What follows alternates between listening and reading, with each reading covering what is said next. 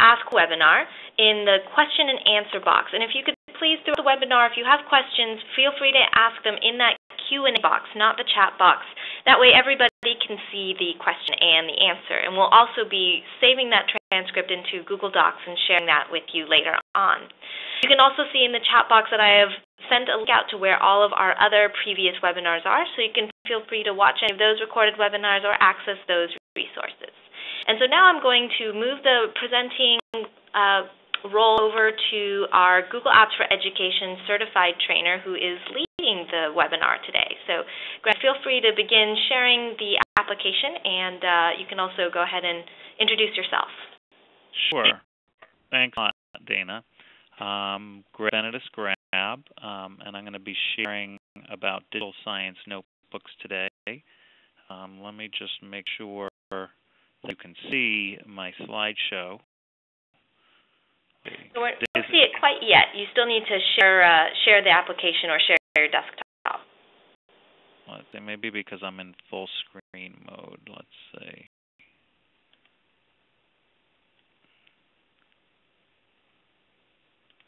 Here we go. Okay, I'm going to share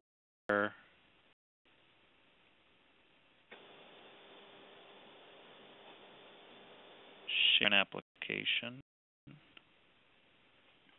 Great, it's coming up.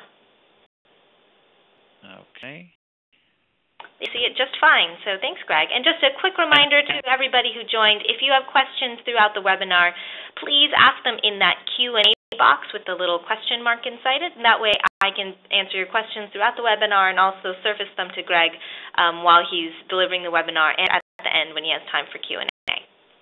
And before I go ahead, when I add the time player, can I do that right now, or should I wait till I'm going to show a little video clip? No, I'll have to switch that later on. I'll switch it later on. Okay. We'll get started. So this is my first slide. It's called Digital Science Notebooks, and I'm Greg Benedis-Grab, and my Twitter handle and email are up there. And here's a little bit just about, let's see here. Here we go. Okay, so a little bit about me. I'm a Google Apps for Education certified trainer. I'm a science teacher as well, which is why I'm interested in digital science notebooks, and I received the Presidential Award for Excellence in Science Teaching in 2010. I'm the director of Teach21, which is a Institute for 21st Century Teachers, and I'll put in a link for that later. And of course my Twitter, and you can feel free to tweet or use use any other WebEx features to kind of send questions or just let me know what you're thinking. Feel free to just send all your questions in as I'm going. So today what I'm going to do is I'm going to give this presentation kind of in two parts. The first part, I'm going to talk about what I've done this past year with digital science notebooks, give you really a feel for some of the features of it and why I think it's really beneficial.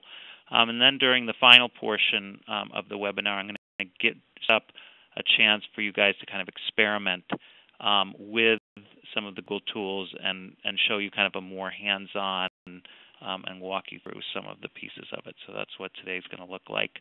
I just start with why I decided to focus on digital science notebooks. Science notebooks are a really important part of my classroom. And so I figure if I'm going to move to digital science notebooks, there's got to be some real benefit to it or something that's going to make science teaching better. And so these are some of the things that kind of I focused on before I tried my experiment in digital science notebooks. One is access. You can really have a lot more access to the actual notebook. Both teacher has access, the student has access. There's access. There's kind of the question of time of access and all of those things. So you can access it from a lot of different places at a lot of different times.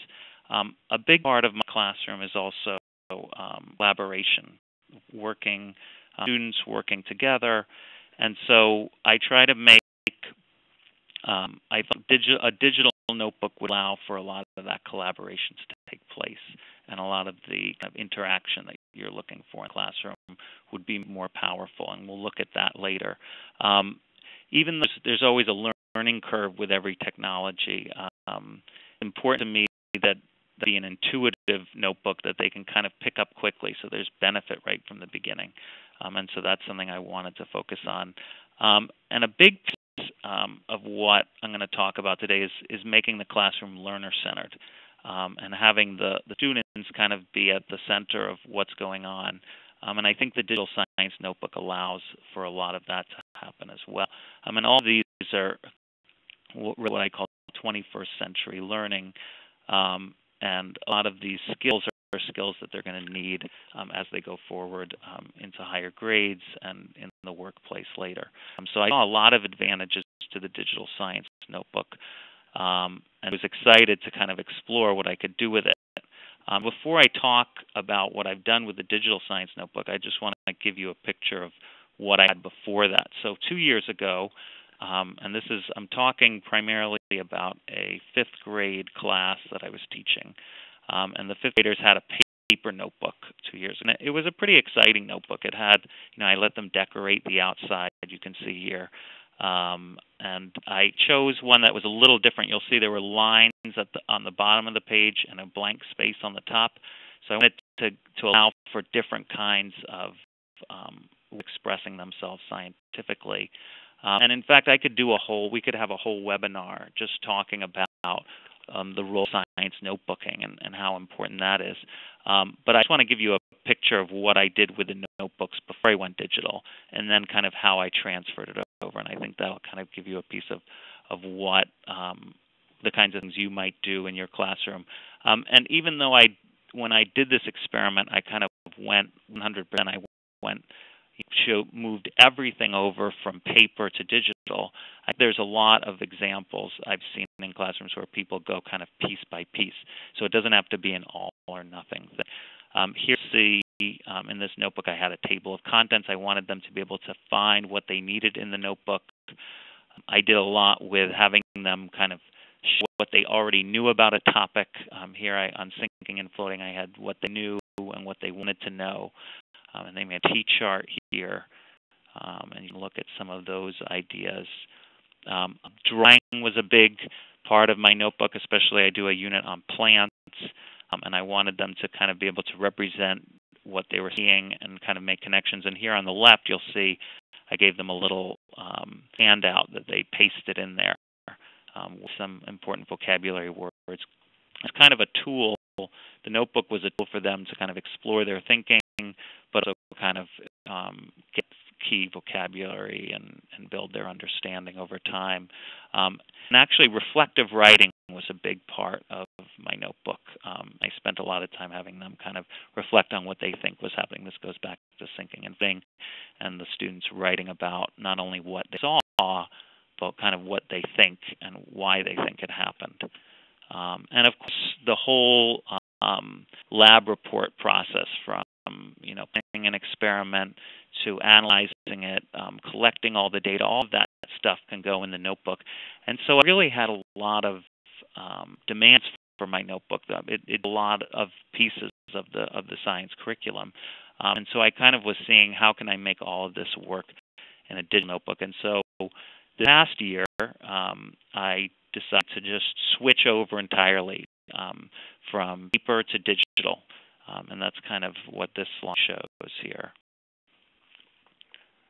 We'll see here. Okay, so the first thing I did was I wanted to think about, what tools could I use to make a digital science notebook. And what I found was that Google really offered the most in terms of kind of a whole platform creating the notebook. It's got a calendar system. It has Sites, which I use some. It has Google Docs, which I'll focus on primarily today, which is a whole suite of applications.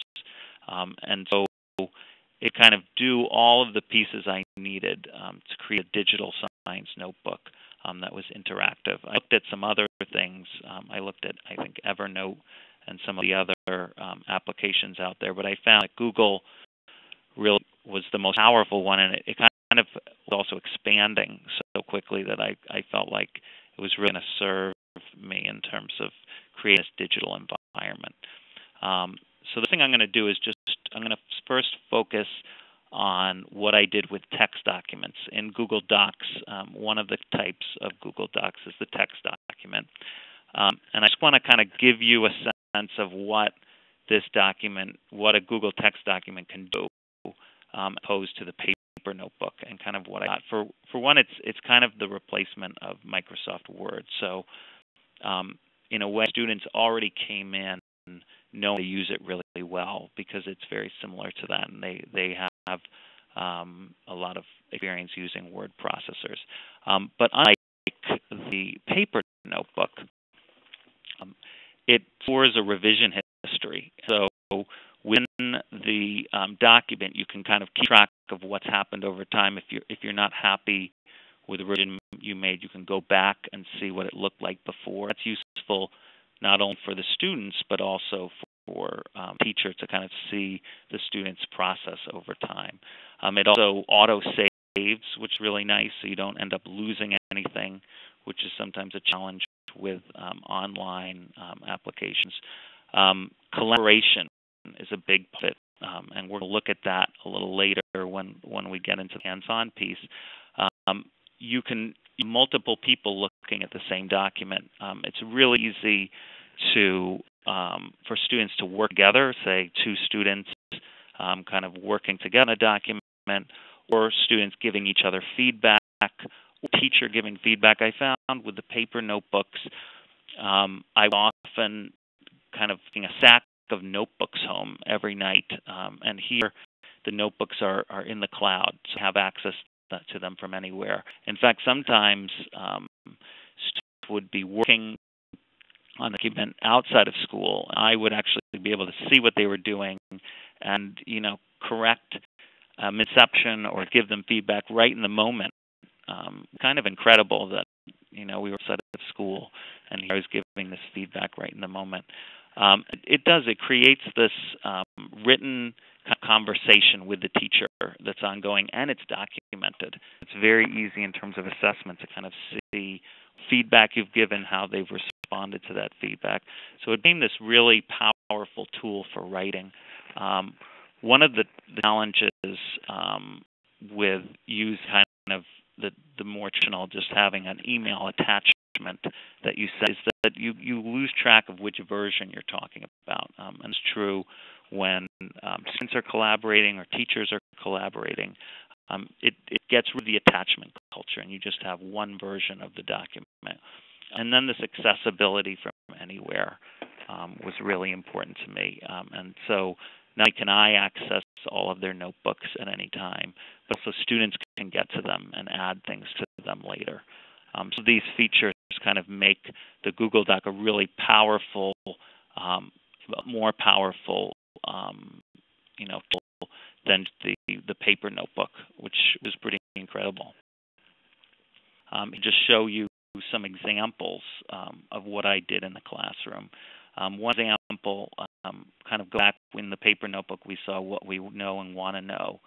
In class, I had the students write about what they know and want to know about plants. And we had it in the context of a conversation in the class, but I had them at their computers. They could be writing what they were sharing instead of just sharing verbally. So we did sharing verbally. We did some sharing on the computer. What's really powerful about that is that multiple students can actually be sharing at the same time, and they can be seeing what other students wrote very carefully, very clearly. And so it created kind of these two levels of communication. There was kind of the conversation we could have as a group, but also there was room for even more access for the students and also more sharing with the students by having it all up there. And in fact, what's nice about this, and often we call this a KWL chart because it's what you know, at the bottom what you want to know, and then eventually you can add what you learned later in the unit. But this becomes a working document, so you can start at the beginning of the unit and have this list of what you know and want to know. But as you experience activities, as we do more work with the plants, you can actually get a lot of other. You can to it. You can add your questions. You can add, what new things you know, and you can add what you learned at the bottom. And so that can be a powerful way to kind of use this over time with it. And in fact, I showed a little on the run side. You'll see there's a little comment that I put in, and so you can, as a teacher, you can make comments here, but you can also have students make comments as you go. Here's a close-up of that. One of the things I did was I had each student code their comments so that it was easy to kind of visually get a sense of who was adding what. And so each student in the class had their own comment here. Color code. I know, future. I think there's going to be even more way to kind of access who wrote what. And some of this color coding will be kind of automated. But for now, I'm having the students do it. Let's see here. A good question that came up. There's been several questions that have been asked throughout, and I think this one is pretty relevant to what you're discussing right now. Oh, great. Okay, multiple students can access information, but sometimes you have students who are just so accelerated. They're bored with working with these slower students. How are you managing that? Oh, that's a great question. One of the things that's great about having kind of these multiple levels of communication in the classroom is you can really differentiate the instruction. So, if I go back to this slide here with what one want to know, some kids, the kid who wants to share a lot of what they know, they're not restricted in the way they would be in a verbal conversation where you'd say, I'm sorry, you're going to have to stop talking because we have to give other people a chance. You can have them keep writing, and they can write all the things that they know, and they can actually be able to contribute on that level. And then, students struggling can be using all of this information that's on the page to be accessing that and kind of use it. So in a way, it provides a lot more differentiation because each kid can kind of be accessing it at their own level. And then you still work in the opportunities for kids to try to explain what they're thinking to each other. At this point in the unit, I wasn't interested in them answering each other's questions because it's really what we know before. But as you do this throughout the unit, you can have kids, using the comment feature to be answering questions based on an activity you did. And so kids can really put in as much as they want into this. A's that was sometimes harder and not recognized in the paper notebook. Sometimes in the paper notebook, you'd see they could add more to their notebook, but no one kind of saw their notebook, and it wasn't kind of this public document in the same way that the Google Doc is, which is really exciting for kids to feel like what they're doing is not only recognized by the teacher, but by the whole class. More technical question, are your students using accounts of Google Apps for Education, or are they using their own account? Yeah, so at my school we have a Google Apps for Education domain, and so that does make a few things easier. Like it's much easier to kind of share things across the domain, and their accounts are all set up. But a lot of the stuff I'm doing is actually you could do either way. It's just made a little bit easier through Google Apps for Education, and that's what we've been using. Great, Greg. There are some more questions, but I think I'm going to save those ones for the end. Oh, no problem. So let me skip here. Another thing that I've used Google Docs for is a note taker, and this is kind of a cool feature of Google Docs. In a sense, Google Docs can make any projector into a smartboard. In fact, at my school we do have smartboards, so maybe this is redundant, but what I do is a computer in the room, and my school is a one-to-one laptop, so we're fortunate that each student can be working on their own computers, but there's a lot of different ways you can configure this, either in a computer lab or with a laptop cart. And in this case, I had one student be the note taker for the class, and that was kind of their job for the week. And so they would kind of create a narrative of what was going on, and this is kind of part of what I talked about before of a student-centered classroom. I wanted the students to take more ownership of kind of making sense of the material. And so here they wrote a little narrative of what we did with the materials, and then other students can kind of add in or give them advice either verbally, or they can actually go in there and add things, or they can make comments on it. But I like this idea of students can take a more active role in kind of defining the notebooks for the class. And so this was kind of a collaborative document that we used to kind of define what we're doing. And it's also nice because students can then look back to that. So there's no issue of, if a student's thinking about something, they don't have to say, well, I forgot my science notebook at school. They have access to their notebook at night if they're, studying for something, or they're just, they have access to every student's notebook. They can get a lot of ideas can percolate in that way. Here's off kind of the drawing feature here. We did an activity with dry ice, so I brought in some dry ice, and we did some experiments, and then the students were telling me what they discovered. And as we were talking about it, I would have students who shared things. I'd say, "Why don't you put that on the Google Doc?" And so they got really excited, kind of making little drawings. They were really excited how the spoon rang when it touched the dry ice, and we had a whole conversation of when it rang and when it didn't. They did a pretty good job of trying to represent things, different phenomena they experienced in the Google Doc. And since everyone was adding to the same one, they could add comments on each other's. They could add things to what each other is doing. One of the nice features that we'll see later is there's actually a small line that comes up that shows where everyone is in the doc. So it makes so that you're not as likely to worry about overwriting what somebody's saying, because you can kind of see where everybody is in the doc and kind of choose a location that works for you. Here's an example. We had I decided to use a Google Doc as kind of an alternative form homework assignment.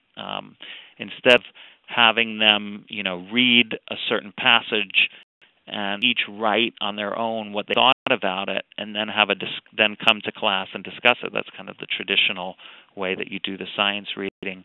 I had them read a certain passage about relative motion, and they wrote their reactions to it on a Google Doc, and they actually did that from home, and so they could see what everyone was saying as the discussion was kind of going on outside of the classroom. And then when it came into class, we could have a much deeper discussion based on all their reactions and thoughts about what everybody was saying. We could get deeper into the material because we had already had a chance to kind of share all of our thoughts and respond to each other on the Google Doc, and we could use the classroom time to really get deeper into the material. Also, the Google Doc is a really powerful way if you're collaboratively writing. And so often I'll pair up students or put them in groups and have them write lab reports or observations. And the Google Doc allows you to write all these things together. You could be doing it synchronously, during class, or asynchronously outside of class. But you can be giving each other feedback. That could be the two partners could be giving each other feedback through the comments, but you can also structure in that other students give feedback or the teacher gives feedback. It's very easy going into the revision history to see, who wrote what and who, in terms of teacher assessment, figuring out exactly what happened in the collaboration process. So all of those pieces are documented as you're going, but you get this much more powerful way to kind of share writing, rather than having two students writing independently in their notebook. They can really be working together on something, but you still have a sense of what everybody worked on. We have another question here. Sure. There's a lot of dynamics that are still not covered real time with online interaction. How do you think these can be improved when it comes to students interacting?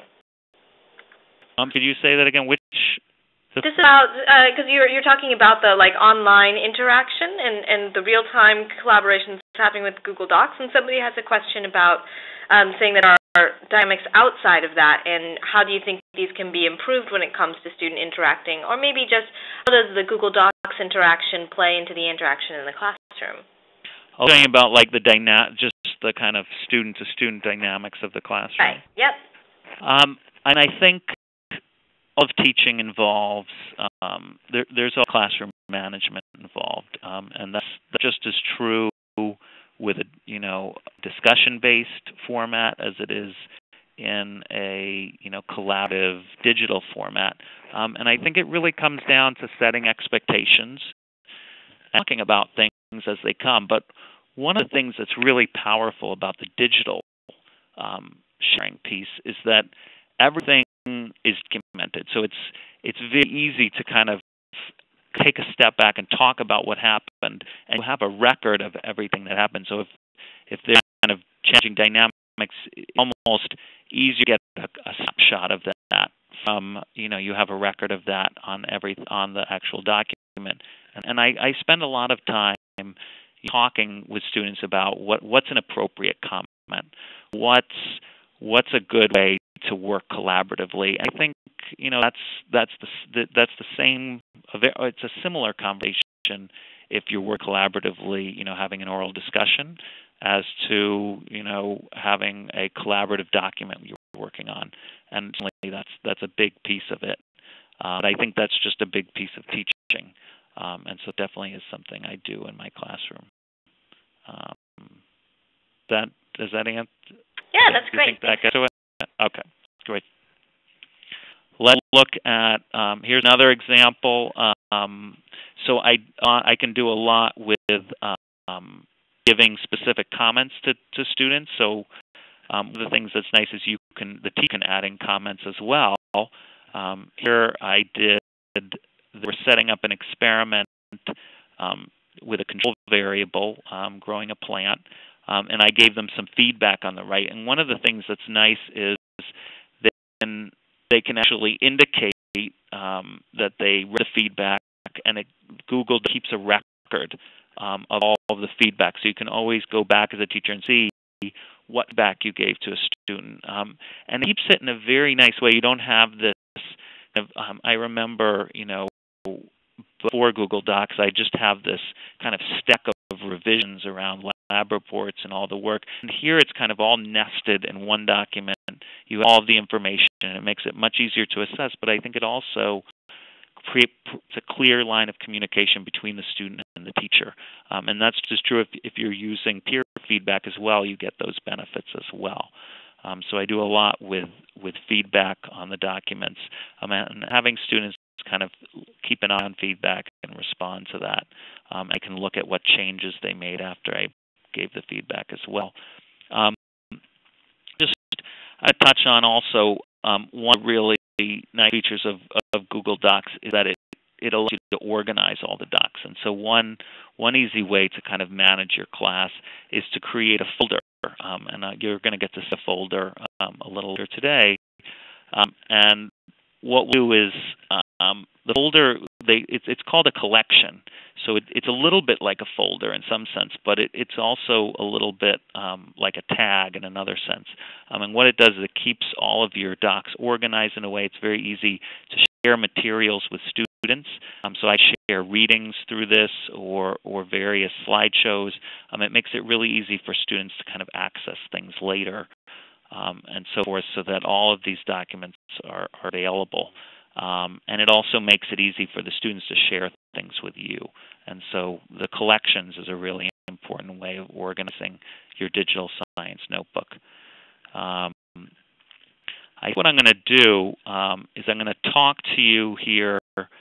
So what I've done here with the Google Text documents, already kind of shown you a lot of the powerful features of going to a digital science notebook. It gives a lot of features that you didn't have in the paper notebook. But I say that everything I've talked about so far is kind of equally applicable to almost any discipline, English, social studies. That you saw a lot of examples of writing, of representing information, and all that. But I want to kind of focus specifically on science in this sense. It is digital science notebooks. So I'm going to show you a piece from a presentation I did at the National Science Teachers Association called Sharing Digital Data. I'm going to use this to show you 3 examples of where I really took science experiments and used a lot of the features of Google Apps to kind of communicate how students to kind of take their notebook to the next level. And one that I talked about in my presentation at NST, and I'm going to abbreviate a little bit, is that really the world of science is changing. There's this big emphasis on shared data, how you share data and how you share digital data. In fact, so I think I hear that a lot of journals require scientists to share their data digitally and make it available so that people can access it. Here's you've probably heard of Creative Commons. They have a data branch where they're making data available that you can kind of use the Creative Commons license for data as well. I found this great website called Galaxy Zoo, which has which is really a portal for people can log in and classify galaxies. And so what they found was that using this kind of social media way of classifying galaxies, the people who logged in could actually do a better job classifying the galaxies than professional scientists because they had access to this big group of people who could actually do the work. And you'll see that the interface is a little bit on the right. It asks you kind of what it looks like, and you kind of choose from those boxes. And this website has been incredibly successful. People have been classifying these galaxies, and then scientists have been using this information to actually do their work and kind of study various parts of space that they have detailed data on. So the reason I'm showing you kind of some of these tools is because I think we need to be doing more with bringing digital data into the classroom, and I think the Digital Science Notebook is a really powerful way to do that. So I'm going to skip here a little bit and go right into the first example, just for the interest of time. And the first example is an experiment that I've done for a while. It's called the marble and ramp experiment. And I give them a ramp, and you can kind of see in the picture here, and they use a protractor. This is with the 5th grade class again, and some blocks to make a certain angle. And the question we investigate is, how does the angle of a ramp affect the distance traveled by the marble? And it's an interesting experiment that gets them really thinking about velocity and gravity and all of these things. It also allows them to go through the scientific process of, how do I collect data? How do I make it accurate? What process do I go through? Here you see 2 students kind of working on the project, and this is when they did it with the paper notebook. So this is an older picture, and this is kind of what I was with the paper notebook. They made a chart and they entered the data. And they write up a lab report about it and do a lot of thinking about it. But ultimately, I found that it was very hard for them to kind of share that data effectively because, you'd have to pass around the notebooks or write it up on the board. And so what I did was I used Sheets, which is the Google Sheet program. And then they could actually enter their data into a common spreadsheet. So here you see there's the angle on the left, and then each group entered their data. And I made a little spot where they could kind of write some of their notes about what they're noticing. And Google Spreadsheet also has some really nice features. It's very similar to Excel. So there's that kind of advantage in the learning curve. But you really look at the data through a graph. Here's a graph that we made as a class from the data. But what we found was that the students were focusing on all of the data. So instead of just looking at their particular data, actually looking at the whole class's data, which made it a very different feel for the experiment because suddenly kind of all the data was accountable. And suddenly when you were reading this data and recording it, you were kind of part of this class experiment and not just kind of writing your thing in your notebook. And it made every student kind of more interested in the process, and they felt kind of more responsible to be accurate in their data and to think about what accuracy meant. And here were just some of their comments they wrote. If you look at the graph, they are all in the middle, and I think here they're talking about how it was a greater distance around 45 degrees. That like around 45 degrees, that makes it go farther. And then another student wrote, if you look at 80 degrees, it is a lot more all over the place. The numbers are high and low. At 20 degrees, the numbers are closer together. And this was an interesting thing they were noticing about kind of the spread of the data, that there was a different spread at different parts in the chart, and that led to an interesting conversation that we had just about why data would kind of vary more at certain points. I think having the students look at the data as a whole led to a lot more deeper scientific thinking than we were just recording the data in their notebook and kind of just focused on a very small number of data points. And so I think that's a really important advantage of digital science notebooks, is it can get you focused on really thinking about data and sharing data and looking at data in a different way. Here's another project that I want to show you. We did a study, our motion curriculum on pedometers, and we got these little Omron pedometers, and the students they were working in pairs, and they would each carry it for a day. Here you can see they were actually recording their data of how many steps they took in a Google spreadsheet, and they write the things. And one of the things that was interesting that came out of this is there was a lot of inaccuracy in the data, but it actually led to some powerful conversations about how is it measuring how many steps you took. And then there was this whole piece of, the whole health piece of what it means to take more steps or less steps in a day, and what, we look at, interdisciplinary way at this. But again, by having all the data out there and accessible to the kids, they have these kinds of rich conversations, and we could have the class discussions, but they also had that kind of the additional time they could look at the data and make comments on the data outside of those little discussions. And so students kind of came more prepared to talk about things, and there was more interaction going on than if I just had a conversation with a chart up in the room in a way that they didn't have access to it. I'll just give you, they were writing about what patterns they saw in their data, and I have a little video clip that I want to show you just of what it looks like when everyone's writing on the document.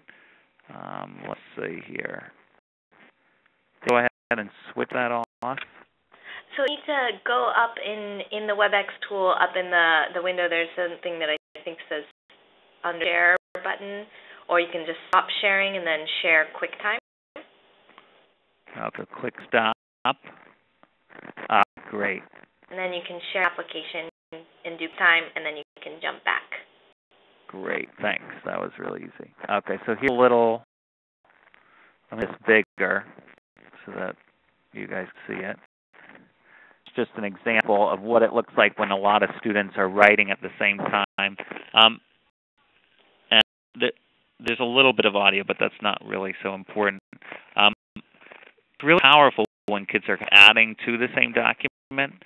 And here you see a picture of what the students are really focused and excited to kind of be able to put their things up there, get to see what everyone writing. It did take some time for them to kind of get used to this format, just like any new format.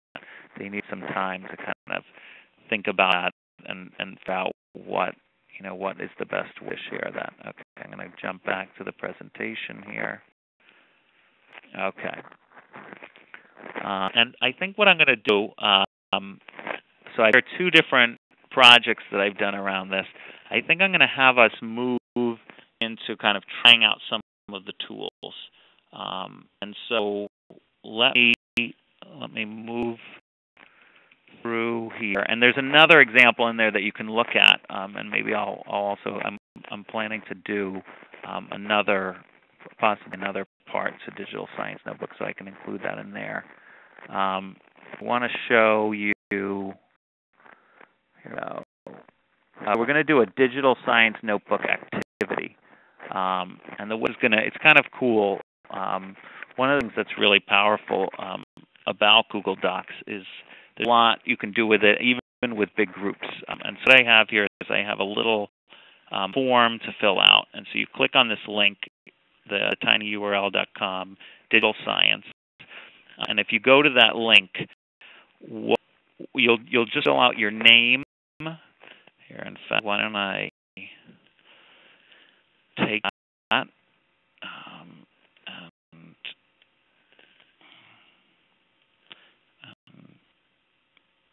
No, I got the wrong one.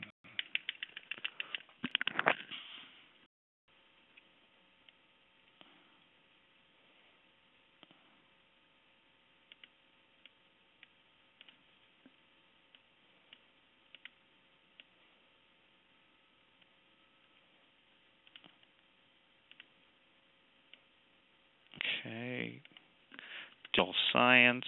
So if you go here,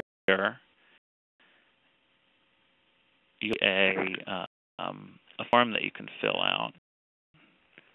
And if you fill out this, oh wait, for some reason it's not coming up here. Wait, digital.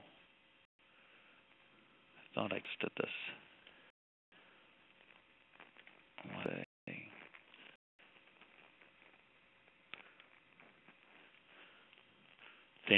Is it possible to share the link through the? Usually type it into the chat box if you want to just type it. Okay, that might be easy. Chat box is the one with the little people, and then you can send it out to everybody. Okay, let me do that.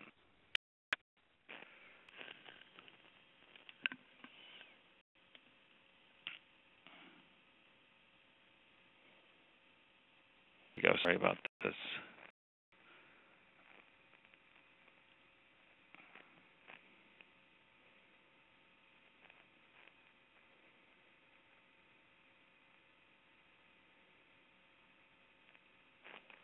There we go. For some reason it's loading a little slowly here. Okay.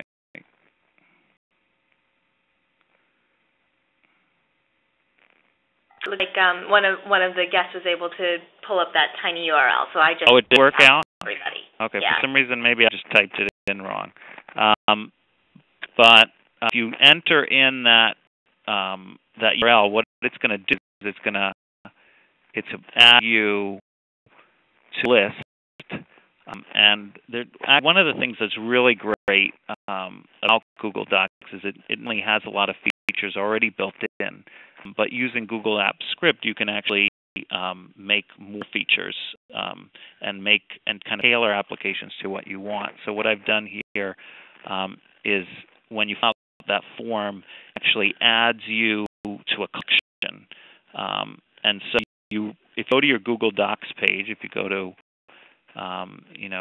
docs.google.com, you can then get to if you'll have to refresh the page after you fill out that form. But once you fill out that form, you actually have Science Notebooks webinar August 2011. Now it's not going to show up under what's called My Collections because it's really mine, but it will show up here under Collections Shared with Me. So you click on that, you should be able to see it. I think if I close this. This is going to go a little faster. And if you click on this folder, you'll get to see thing. Right now, there's nothing in there. In fact, what I might do is later I will add my presentation to that folder so that you'll get to see that. And this can all be a space where we can share things. What I ask you to do. And let me go back to the presentation because it kind of summarizes it there. For some reason, things slow down when I try to access this. It's because I have all this WebEx stuff open. So what I'm going to ask you to do is to create a Google Doc, and I want your doc to kind of think about how can digital science notebooks be used in your classroom. So let's use the Google Docs interface to kind of share some of our ideas. Each person's going to make their own Google Doc, and the way you do that is you just go to Create New, and you can create a new document here, and you call it whatever you want. Let's see here.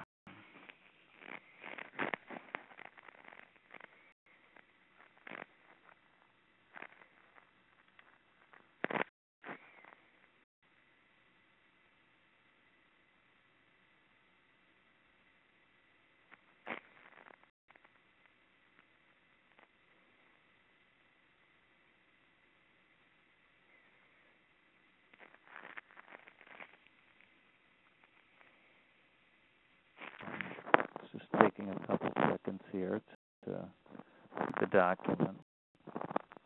Then once you create your document, you can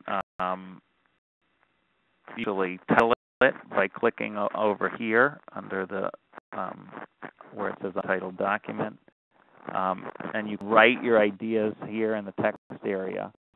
And actually, if you go back to your Docs page here, where you see the list, you Google the list. Let's just take this here. I'm just going to clear out this box so that I can see everything.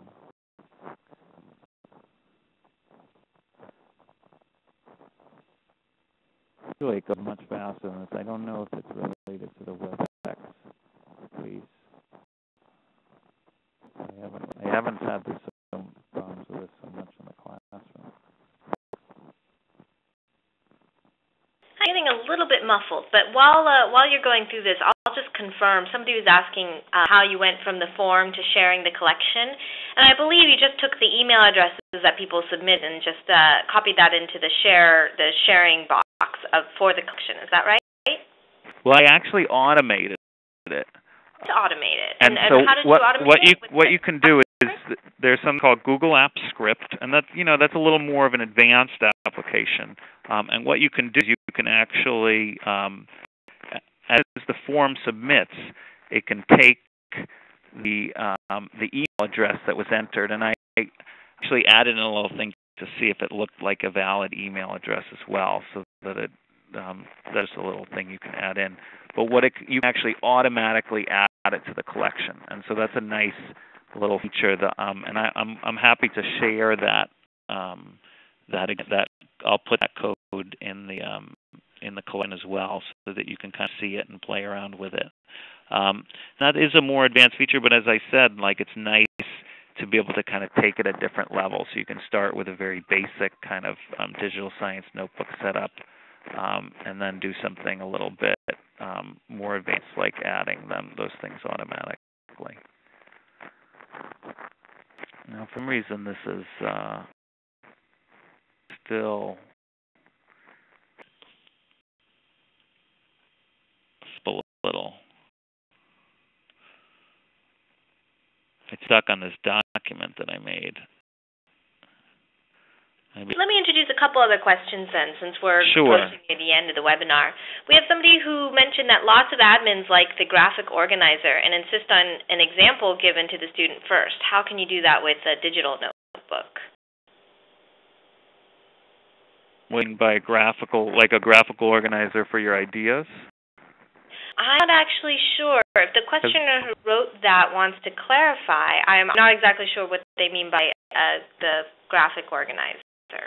I mean, I will say that one of the challenges around digital notebooks that I'd say is the one thing where I still don't feel like it's 100% as good as the paper notebook is around drawing.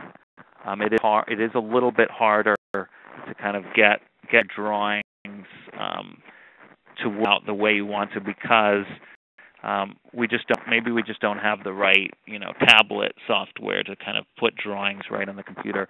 We have done a lot with having kids. I've done a lot with having kids draw something on a piece of paper, and then we have Mac, so there's a little camera on the top of the screen, and they can take a picture, and you can import image into a doc or onto a site. So it is really easy to add that you've drawn by paper.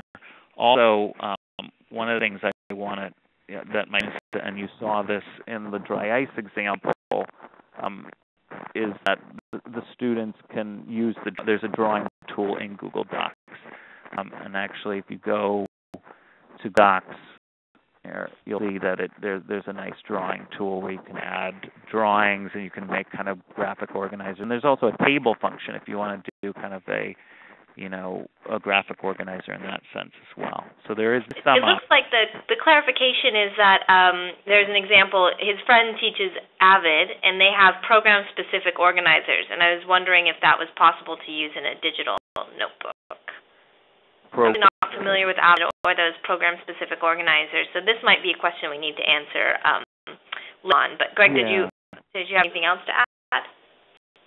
No, I think there's a lot you can do around organizers, but if there's some... Oh, Greg, you got really soft. I don't know if the phone went away from you.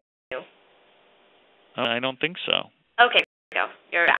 Good. So I think there's a lot of opportunities to use graphic organizers, but if you want something specific, you just have to set it up in a certain way.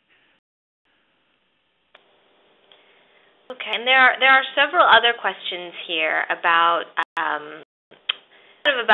science notebooks in general, but I wanted to see if anybody else has any specific questions about what Greg has done with his notebook, about questions about the docs, Google Docs, or any of the other pieces that he showed, the drawings piece, anything else. Feel free to throw those in there as well.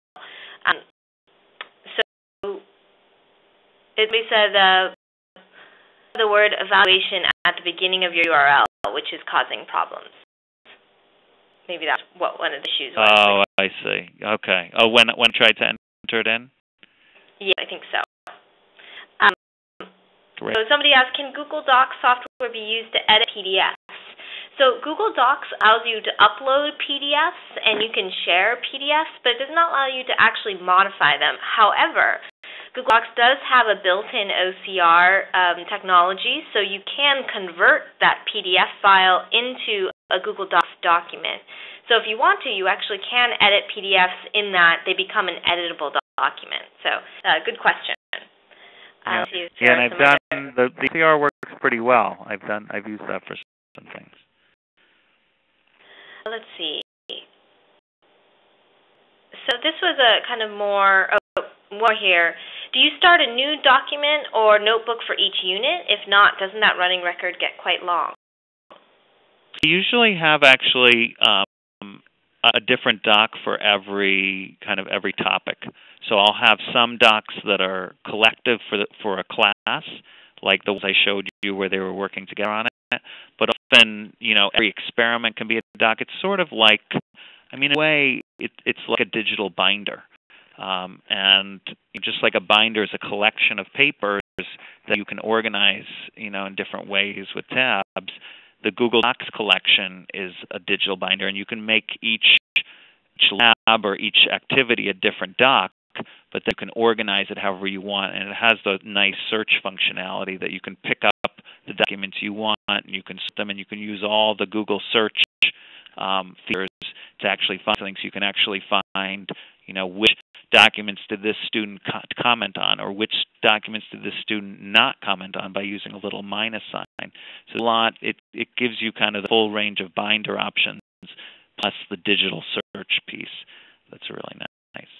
I think it's good to note that the collections are kind of like folders, except that you can put more than just your normal Google Docs in there. You can upload PDFs and other types of items in there. So I think it's up to you. You could perhaps create one long document, or you could segment them and keep them within one collection. So to answer that question. Let's see. In general, somebody was asking about, I believe at the beginning you were kind of talking about student-centered learning, and somebody was asking about what do you think about the Khan Academy is doing, where it's coach-based or supportive, and allowing the student to learn at their own pace. And did you have any thoughts about that, or do you kind of incorporate that into what your digital science notebooks are, as the learning is taking place offline and the coaching happens in the classroom? I think that's a great question. I think a lot of experimenting has been going on around the flipped classroom, having more of that kind of self-paced work happening outside the classroom and things that aren't necessarily collaborative happening inside the classroom. I think that's a great approach to things. I think one of the things that I really like about the digital science notebook is having the digital piece and face-to-face kind of working together in one space. I think that really makes the most powerful environment, because the things that you get out of actually being in the same room and having that interaction, and the things that you get out of having that digital interaction, which gives you some advantages like moving at your own pace and getting to add things at your own level. By having both of those, you're kind of getting the best of both worlds, and you get more than you would from either one of them by themselves. And another couple questions in here. Somebody wanted to make sure that everybody's aware with Google Docs, you can actually make your documents to be shared just as view only. So if you don't want people to edit them and just let a select group edit them, you can do that as well. And then a question about, I think it's more of a question about your one-to-one classroom. Do your students carry them around all day, or do they stay in the room? They stay in their homeroom. I actually see them outside of their homeroom because I'm the science teacher. So they carry them to me and back to their homeroom. So they stay in classroom at my school, but they carry them to science, and that's how we're structured with that. Okay, great. Well, thank you so much, Greg. And I apologize if we didn't get to all of the questions here, but I'm going to create a doc based on these questions, and Greg and I will go in and answer any of the ones that we didn't get to through the webinar. So, right. Again, can I just say one other thing? Sure. Before we head out? It was going slow, but now it seems like it's back. I can see that some people added their documents. You can see on the screen here. Sorry about that. Right. They added their documents to the collection, and so now these 5 documents are all added, and you have access, so you can give each other feedback on those as well. And so this can kind of be a place where you can kind of use this share ideas. I'll add some other documents to this to kind of show some examples that answer your questions as well. But this gives you a sense of how you could one way you could set up your digital science notebook classroom is by having this collection. Now we have access to all of these things. And one of the things that's nice about these collections is they inherit things below. So if we put folders in here, and if we put collections inside of here, you can organize it almost like you would a binder, but everyone in this workshop would have access to all of those different things. So that's a nice way to kind of set up your digital science classroom using Google Docs. Great. Well, thank you, everybody. And again, this was recorded, so we will be able to send out a link to this, as well as Greg will also share his presentation and some of the other resources, like his collection and the code for that automatic script to add people to a collection. And you'll receive that email later this week or early next week. And again, you can also access that website I sent at the very beginning that has a link to all of our past professional development webinars. So thank you again for joining us, and thank you, Greg, for leading. Okay.